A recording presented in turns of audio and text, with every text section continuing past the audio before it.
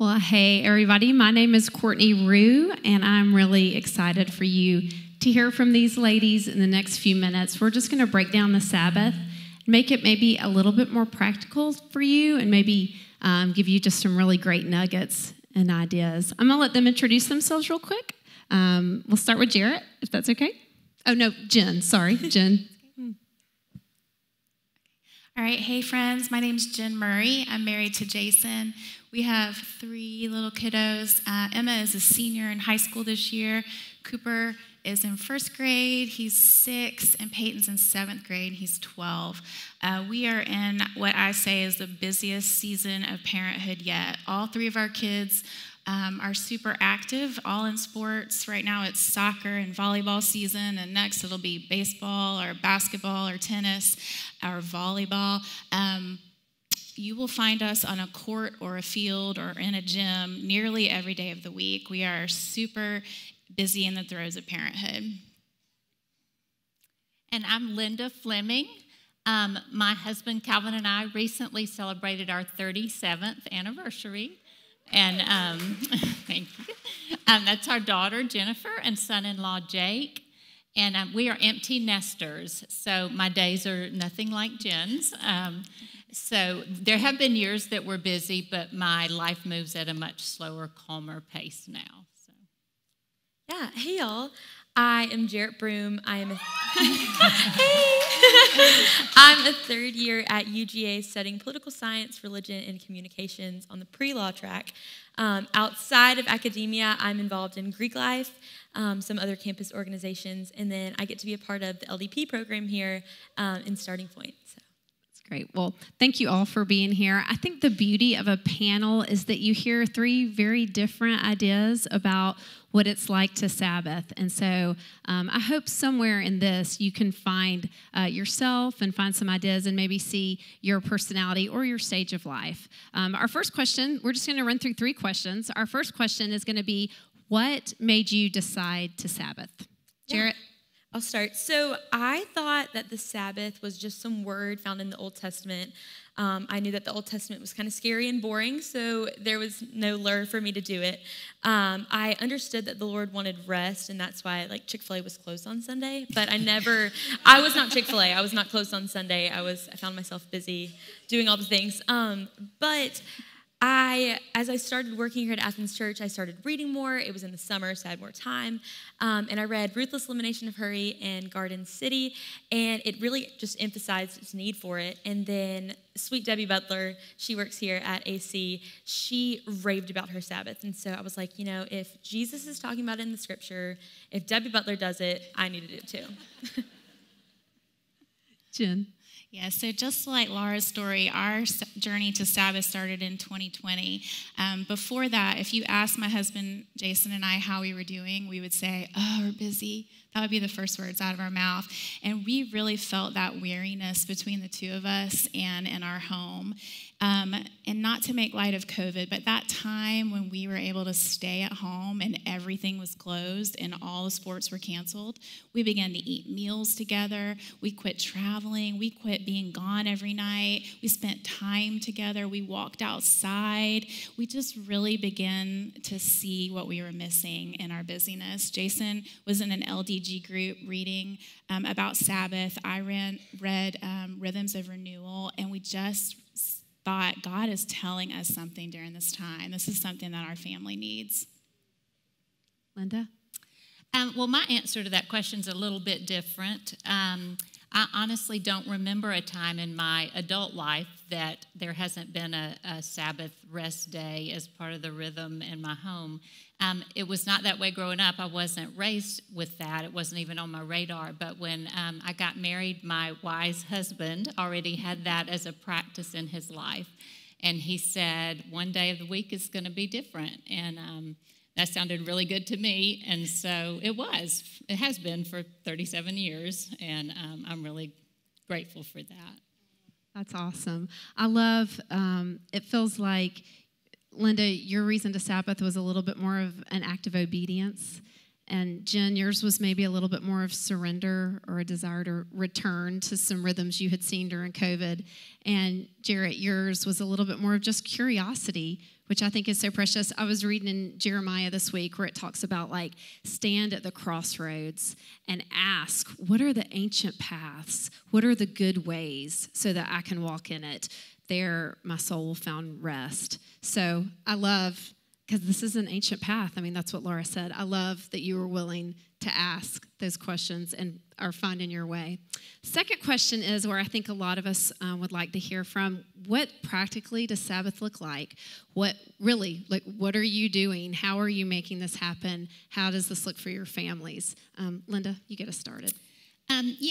We start by just limiting outside commitments, anything that's not family-oriented. Love family get-togethers when that happens and that sort of thing, but anything that's separate from that, we try to avoid. Still happens sometimes, but we'll talk about that later. And it has looked different through the years, but one thing that's been a constant for us is long walks. I love, Laura, that you talked about walking as part of your list as well. We walk in the woods sometimes for several hours, has always been part of our Sabbath.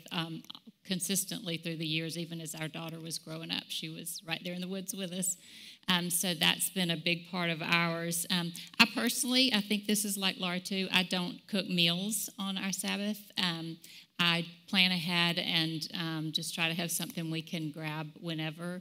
But I do enjoy baking, and I find that restful and life-giving. So I do sometimes bake something that day.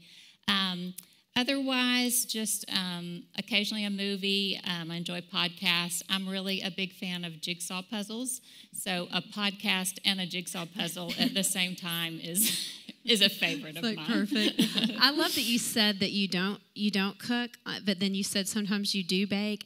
I don't know about y'all. I grew up in a family where my mom cooked a big meal every Sunday. It was a big deal, and I don't cook on Sundays either. But there's a guilt portion there that I think the enemy brings that I really have to push back on and remind myself that it's okay that I'm not cooking. But I also think that's interesting that you said that you do bake. So it's out of the delight of the Lord. It goes back to where Debbie started us. Like there's a delight for you in baking, but cooking is something that you set down. So it's not necessarily what we're doing. It's how we're delighting in the Lord. I think so. All right, Jen, tell us what Sabbath with 3 kids looks like. Yes. So we Sabbath on Sunday, but we call it our rest day. So we go to church together, and then we serve together, and then we come home and we rest together.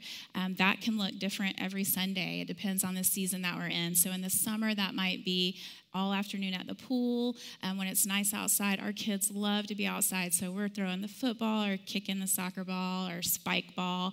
My husband loves a good fire in the fire pit or in the fireplace with football on, or March Madness if it's basketball season. Our oldest daughter, we always catch her curled up on the couch taking a nap. Jason and I love to take a nap too, but we just are intentional with our time together, and we are together. The other thing is we are just like Laura, we are phone-free and device-free on Sundays. So we put our phones on the counter. We're not checking emails. I'm not grocery shopping or Target shopping. Our kids aren't playing on their devices, playing phone or playing games and FaceTiming their friends. Our littlest loves to call us out. Cooper, if he catches us on the phone, he's going to remind us we're phone-free on rest day. So that's really important. And also, we do no chores on Sunday. So for me, that's no laundry, no cleaning the house. Jason doesn't do any yard work. I don't catch up on any chores that didn't get done throughout the week. No projects around the house. I know as a mom that sounds really hard, and sometimes it is hard to step over those piles of laundry, but we just choose to leave it, and it'll be there on Monday. I love that because for me, part of Sabbath is trusting the Lord. It's taking my hands off of my life and saying, Lord, you can do this without me. And so the lack of the chores and all that and run into Target and all that, it just says, I trust you. You're in control. Jarret, what about a college student? What does that look like? So, unfortunately, I learned the hard way what Sabbath was as I figured out what it wasn't before I figured out what it was. I was house sitting at the time when I did my first Sabbath, and I just thought I knew what rest was. And so I spent the day in my pajamas, binging TV, and I ate cereal for breakfast, lunch, and dinner. So it was an understatement to say that I left the day feeling more tired and lethargic than I had started. And the Lord was just really sweet to me in telling me that, Jarret, like Sabbath isn't the problem, it's the rhythms that you've brought into it. And so the next time that I tried again was that next Saturday, and I just established some different rhythms. I woke up slowly. I spent time in my room. I spent time with the Lord. It's funny because I think my misconception with Sabbath was that it was supposed to be all time spent alone, deep dive into the Bible, and that's really not what it is. It's what you delight in, and sometimes that looks like not sticking to my Bible routines and my devotionals on Saturday. It's just getting in tune with what I need, because I feel like far too often I don't get in tune with what I need. I'm a people pleaser. I'm an overcommitter, and so Sabbath has just turned into that day where I say no to a lot of things that I tend to say yes to during the week. I think being a college student puts me in a unique situation, especially at an SEC school in Greek life. You know, it's football season, but it still looks like saying yes to football games, yes to tailgates. It's just, if I don't want to do it, then I'm not going to do it. I kind of have to show up for myself on Sabbath. So. Oh, that's good. Did y'all catch what she said in there, that sometimes on Sabbath or every time you don't even practice your spiritual disciplines? Like, I think like all the Enneagram 1s in the room just died. But I think that's amazing. That again, to me, that goes back to the trust, right? That we even trust our salvation in Sabbath.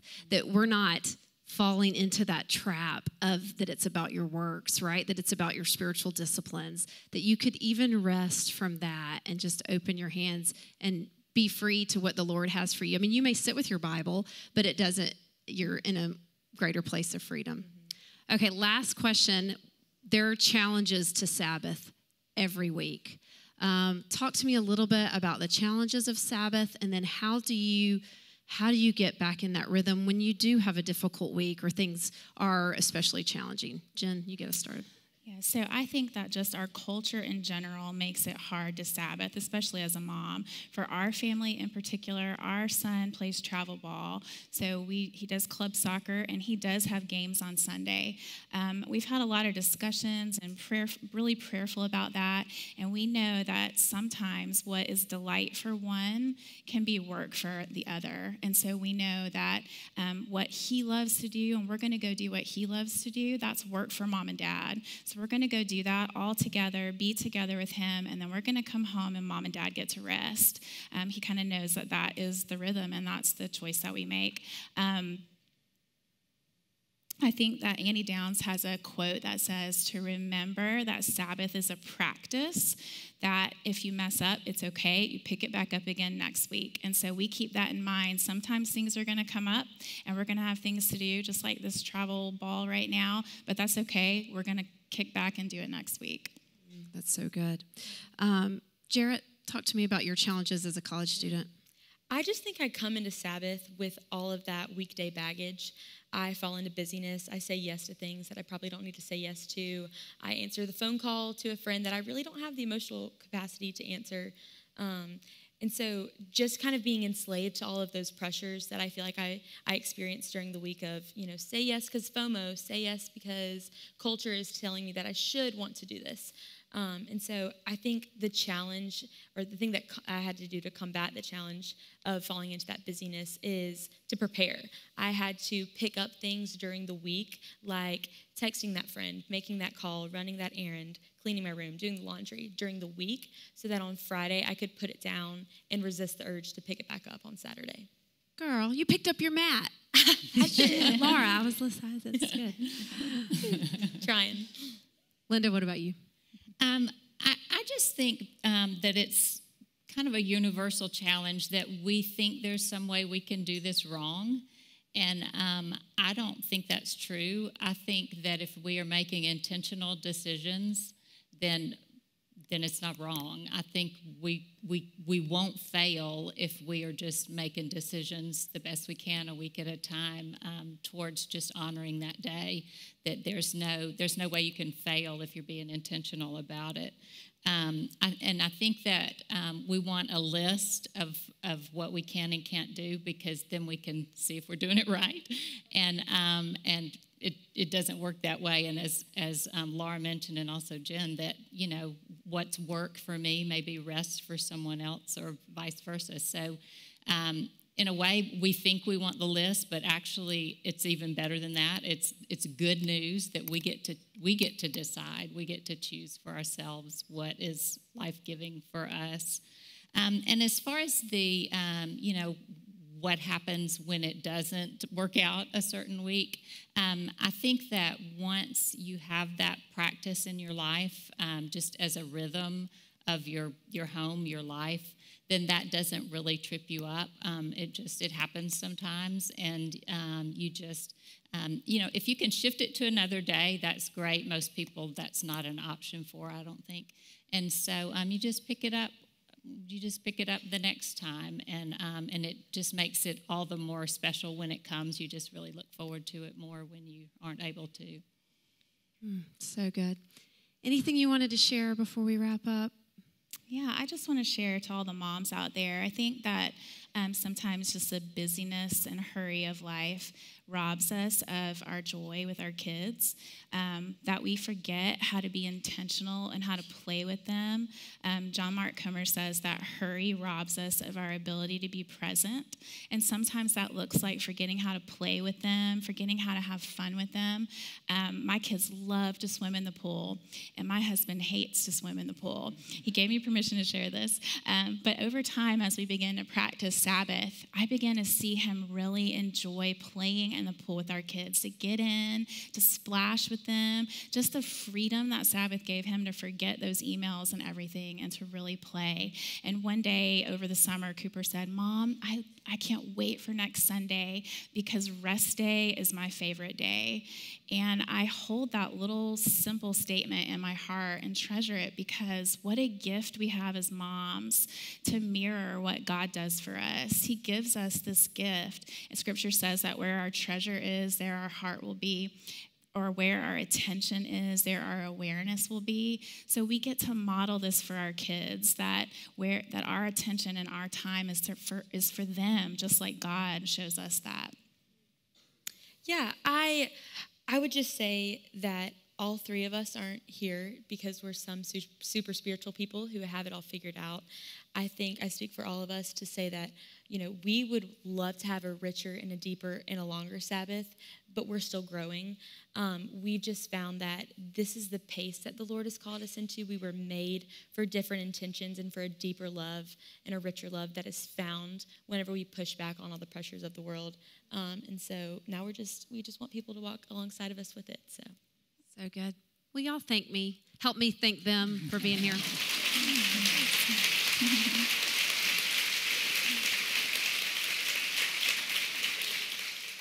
Thank y'all for being brave and courageous to stand up here and talk about something that you're in process with. It's really rich and really sweet. I want to close this part with just a quote and then some scripture. This quote is by Walter Brueggemann. It came across my path this week. Sabbath is not simply the pause that refreshes. It is the pause that transforms. Sabbath is an invitation to receptivity, an acknowledgement that what is needed is given and need not be seized. I love this Message version of Matthew 11:28 through 30. Are you tired? Asked Jesus. Are you worn out? Are you burned out on religion? Come to me. Get away with me and you'll recover your life. I'll show you how to take a real rest. Walk with me and work with me. Watch how I do it. Learn the unforced rhythms of grace. I won't lay anything heavy or ill-fitting on you. Keep company with me, and you'll learn to live freely and lightly. I'm going to pray over us real quick, a prayer from Lectio 365. I don't know if any of y'all do Lectio 365. It's an app. I started it a few months ago. It has been transformative in my life that has a morning and an evening devotional, but it has a special Sabbath devotional that is shortened every Sunday, and this is the prayer it always ends with. So y'all bow your heads, and I'd love to pray this over you. May this day bring Sabbath rest to our hearts and our homes. May God's image in us be restored, and our imagination in God be restored. May the gravity of material things be lightened and the relativity of time slow down. May we know grace to embrace our own finite smallness in the arms of God's infinite greatness. May God's word feed us and his Spirit lead us into this week and into the life to come. Amen.